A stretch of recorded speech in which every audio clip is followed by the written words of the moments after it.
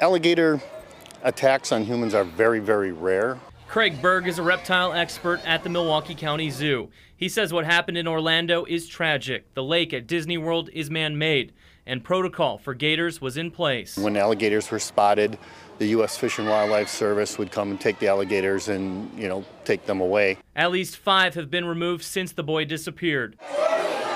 The zoo has Chinese alligators, smaller than the North American species in Florida.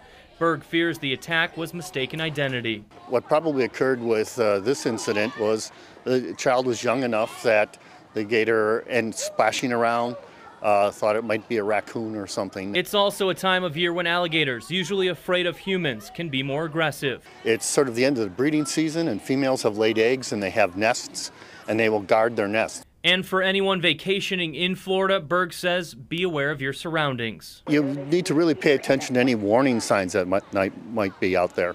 There were warning signs in Orlando, no swimming allowed. And bottom line, he says, if you're in Florida near fresh water, you need to assume there could be alligators in there. Outside the Milwaukee County Zoo, Ben Hutchison, WISN 12 News.